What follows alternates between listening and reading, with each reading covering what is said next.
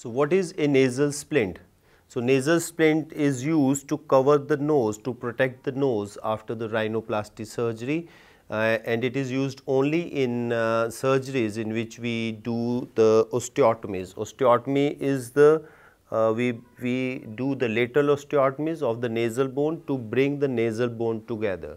So nasal bone is one of the smallest bone in our body, and it heals in just 10 days. So we need the splint only for 10 days, and at Kyra Aesthetic Clinic we use a specialized splint which is not very cumbersome to wear. It is a very small splint, but it is very effective, and it is kept for 7 to 10 days to protect your nose.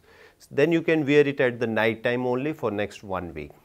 So what is the splintage? Like if we move the bone, we just do a osteotomy, we move the bone, so we need to hold it unless it heals. It has got 2 layers, and this is very comfortable. We advise the patient to wear it for 10 days, day and night. Then after that, another 1 week only at the night. The patient can apply himself or herself just with a doctor's tape only while the person is sleeping.